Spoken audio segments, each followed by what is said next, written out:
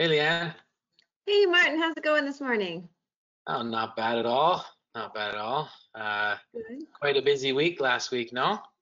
Definitely a busy week. Lots of things accomplished, but very busy. Yeah, lots of things to celebrate too, right? Yeah, Parents, man, did they jump on board quickly and start participating? Holy cow. amazing. Yeah, they were in all of the teachers' websites. I got loads of emails from them really participating well. Yeah, really, I really thank parents for supporting their child in this and supporting the teacher because it's a growing process. I know there's lots to learn about the amount of expectations we're posting in on the website, and any feedback that parents have provided teachers has been received well, and we've been adapting to that. Yeah, it's been very helpful feedback as well. Um, Yeah, it's definitely true that we all have a lot to learn, parents included. So it's been good to hear from them and hear their experiences at home.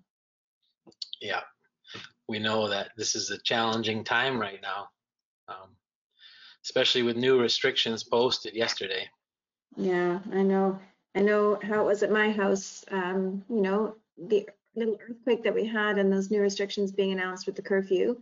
Stressful. Hmm. They needed some attention during the day, and I'm sure our parents are feeling the same.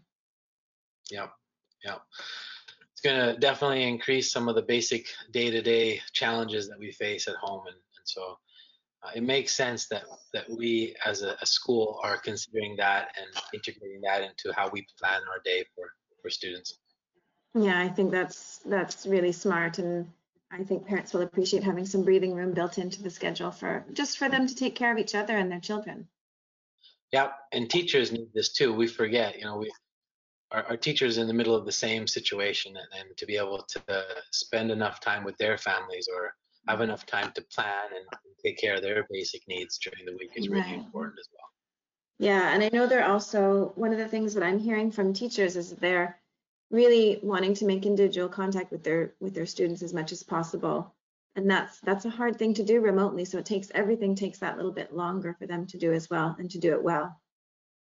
Yeah, it's a little harder definitely in elementary where there's not that direct contact with students all the time That's without right. the email.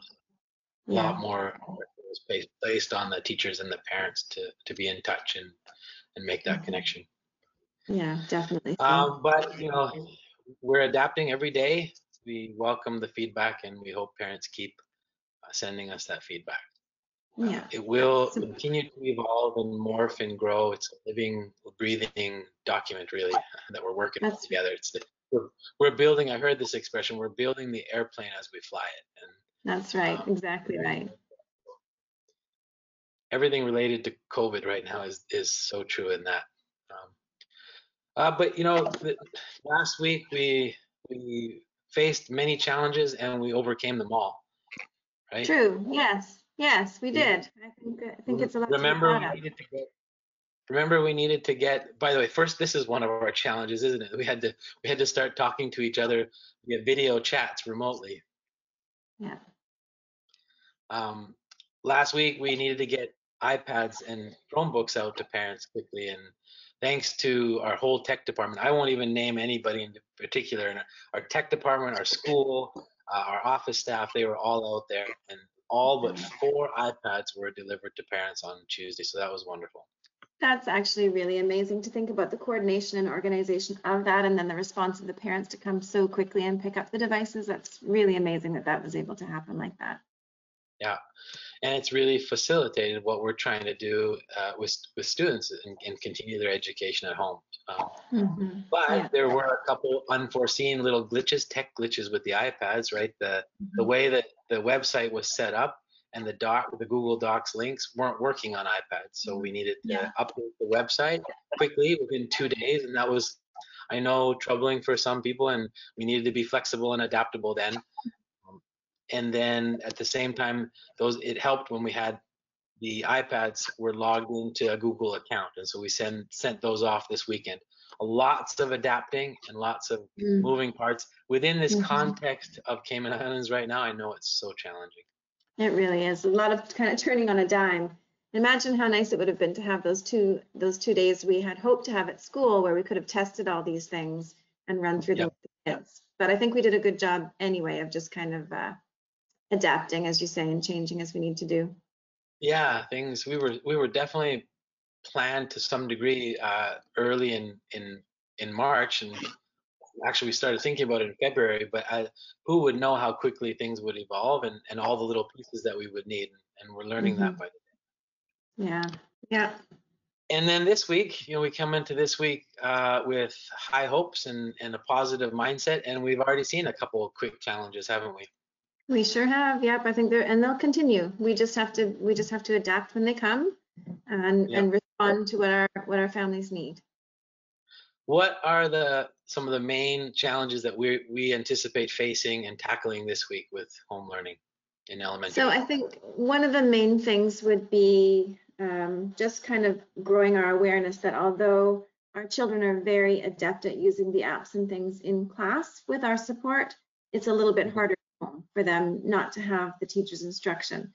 So maybe reducing the It's number of mu- apps that we use in a single. yeah.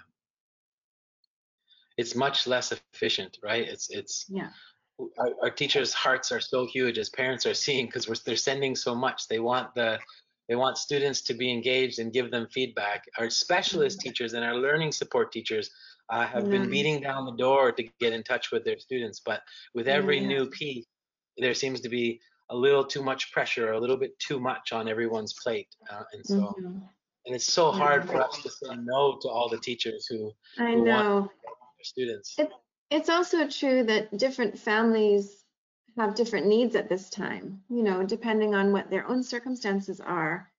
Sometimes those offers of more learning, more support feels Yeah. like too much, and sometimes it feels just about right. So maybe reaching out to parents and hearing what their situation is would help also. Yeah. Well, and not only differences in family households holds differences with how students learn. And we have students that are more organized or more efficient or can understand a big chunk of instructions without it being broken down, and some who are really struggling right now for that. And so, That's uh, true. And of course, without the regular scaffolds that we have in place during the school day, that yeah. makes it even harder. Yeah.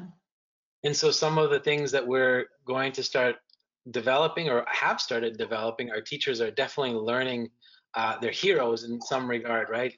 They, Mm, they know what they've trained to be is face to face in the classroom, and now they realize that delivering online, they have to become almost web designers and mm. understand sequencing and embedding videos, technicians. Yeah, there's a lot of learning for the teachers as well. It's a Yeah, whole new world. Yeah. yeah. It's nothing like what we do in the classroom in many ways. Yeah, and so this growing, this learning, this evolving is going to continue for some time now. But they've made tremendous growth in just 4 days. I can't believe it's only been 4 days. I know it seems crazy that it's only been 4 days. And the other thing that really is quite something is the amount of communication our teachers have had with parents and reaching out and responding to concerns at a really stressful time for everyone. So I'm really thankful that the teachers have taken that on board. Well, and just thinking about the changing context of K-Man, Mm, it really is important right now. All of us and our teachers have received this message as well. Is patience and just slow down. Nothing is as urgent as our lives right now. that's Um, right. Yeah. we definitely want I know we added specialists this week in the goodness of our hearts, and we wanted kids to have access to that, but that's still in flux. We can move it in a different direction if we need to. If Yeah. it's just one Yeah. more thing too much per day, maybe we look at something like a specialist day. We're going to debate this, and based Yeah. on feedback, figure out what's best for everyone. Yeah. I mean, obviously we want to support parents in keeping kids learning, keeping them busy, and also I think keeping some sense of stability for children. It's important that they maintain that contact with their teachers and with the school, Yeah. just so they feel safe in many ways, support from other adults that they're used to having in their lives. But at the same time, we don't want it to be perceived as too much by them or their parents or their teachers or anyone. Yeah, I mean, if we're moving into Google Meets in grade 3 to 5 for that reason, so that there can be this contact between students and teachers. Yeah. But the tremendous effort and time consumption on teachers to make that happen, we can't keep doing that and delivering these lessons as well. And I don't think there's a need to if we design it correctly. Yeah, but it'll be important then to sort of have that rolled out very thoughtfully, Yeah. carefully, slowly, so that the children and you know those parents who may not have the tech skills, or maybe it's a nanny supporting Yeah. the child from home, that needs to be manageable for everyone. Well, and we've seen this already where some of the grade 3 to 5 teachers who have been comfortable on their own, because we don't have tech support right now for that, we're focused on transitioning into Yeah. home learning. Yeah, Some of those more comfortable teachers have started and they're still struggling. They're very tech savvy and they're still struggling at times, right? Learning it. that's right. Yeah, I mean it's not as simple with a group of children as it is with a group of adults. That's for sure. And the need for scheduling has come up in terms of Yeah. we don't want two classes to be scheduled at the same time and have difficulty in a household. So how do we Hmm. schedule those Google Meets so that it's understandable for everyone and manageable? That's right. Yeah, and there's a lot of logistical parts to think about. I think that's one reason why we've talked about not doing Google Meets yet in kindergarten to grade 2. Not until week 4 maybe, where we've got into a little bit of a flow. Teachers are more secure, have planned well in advance, and then we have had the time. We found the time somehow to train up and help people become comfortable and learn some strategies to be using with Google Meets. Right, exactly. And I really like the idea that someone brought up a couple of days ago about starting very simply with read alouds, and it's Yeah, kind of an optional piece. Sign in if you can. It just will a give, quick 15 minutes. yeah. Yeah, Hmm. And then you can see your teacher's face, get some live contact, yeah. you set a distance, hear a story, and then we can build from there as the children are more comfortable with it. Yeah, another simple strategy we saw with that, and again, in a couple weeks when everyone's has more time to work on that, but maybe a morning meeting instead of a Mhm. asynchronous video, they run a 15-minute morning meeting where they ask questions. But you can imagine in kindergarten with the mute and the volume, that's Yeah, going to be a lot on parents because kindergartners can't do that. So we're that's right. also conscious right now that the idea is we're hoping, and it's been a challenge to try to limit the time that parents have to be engaging during the lesson. But Yeah, we I think know that's that's really already true. been a challenge. It's really has Yeah, been just the delivery model through a computer has been real difficult to manage. for sure. Yeah. And I I know, read an article, and Leanne, I read an article. Oh man, I can't remember where it was from, but they were talking about how just the fact that the whole world is now online in K to 12, and we're trying to adapt these live versions of our teaching online, we're actually changing a whole paradigm because yeah, online teaching is just for university teaching, and that's it's right. so different what teachers are trying from K to 12 right now. That's true. And even if you think about the tools that are available, you think about them having been made available for distance learning with older students, mostly adults, in fact, they're not really perfect for younger ones. So we have a way to work with them that makes sense for our younger students. Yeah, yeah. So some of the strategies we're hoping to continue to promote are to keep the tech simple, right? To try to Yeah. continue to go through our Seesaw platform in terms of uploading. I know that's in K to 2. In 3 to 5, Google Classroom has been really important in terms of organizing students' work and submissions, but that still Mhm. takes some learning at different grade levels who didn't have that That's right. exposure, right? That's right. Yeah. Yeah. And even something as simple as the fact that a Chromebook clicks you out into a different window, creates this other tab, has been a challenge for the children because they end up with all these little tabs. So there's a Yeah. lesson there, right? That's a lesson that we need to teach so that they Yeah. can do that on their own. But it's, something that we would have done very naturally at school and wouldn't have anticipated being a problem at home. So little things. Yeah, and our teachers are starting to recognize that where they'll try to do both a lesson and the tech at the same time, and they realize, let's slow down. We'll probably have to do today the tech and then tomorrow the lesson because Yeah, we need to get the tech before we can deliver that lesson. very true. Yeah, very Lots of true. moving parts, and it's what's making this even more challenging is that we're 300 students in 300 different homes and 50 teachers in 50 homes, and we're all trying to collaborate and coordinate. Yeah, it's tough. It's not an easy thing to do. Yeah, we're getting good at video chat, aren't we? Getting used to it. We are. We've done a lot of those in the last couple of days. Yeah, I think from this week is about really evolving into a state of like mindfulness and making sure that by the end of the week we maintain comfortable workloads for everyone, for teachers and students and parents, I and us. I agree. mean, we've been working 15-hour days like everyone else, Yeah, trying to yeah. glue this all together and help Hmm. see it from 100 feet above. And so Yeah, been an exciting process, but a tiring one at the same yeah, time. exactly. And you know that what you said is very true. I think for everyone right now, as a community, as a school community and a larger one, our main priority right now is our mental health, just taking care of ourselves, making sure that we get through this very stressful time okay. And part of that for our kids is school. Part of it is maintaining that connection, but also not having that connection feel overwhelming. Yeah, and it's our mindset in some ways. I keep thinking about how we're all entering this trying to emulate a normal school day or normal school, and this is not normal school. And so once we can get our minds out of that box, we may be Mhm. able to find that comfortable schedule. Yeah, that's a really good point. It is. I know here at home, I think I was expecting that first online lesson would suddenly make my kids feel okay about all this, but of course that's not true. It still doesn't feel like it used to feel. So you're right. I think accepting the fact that it's different and making the best of it is a good way to handle it. Yep, and maybe trying to understand how it's different and accept that it's different and Hmm. figure out how to define that difference. That's part of our goal right now. Yeah. Well, yeah, good conversation about this upcoming week. Hmm. I just am so grateful for all the people in our community trying to make it work. I And know. I It's just want pretty everyone amazing. to know. I want everyone to know, teachers and parents and students, that we are listening. This is a fluid conversation, and we're going to get there.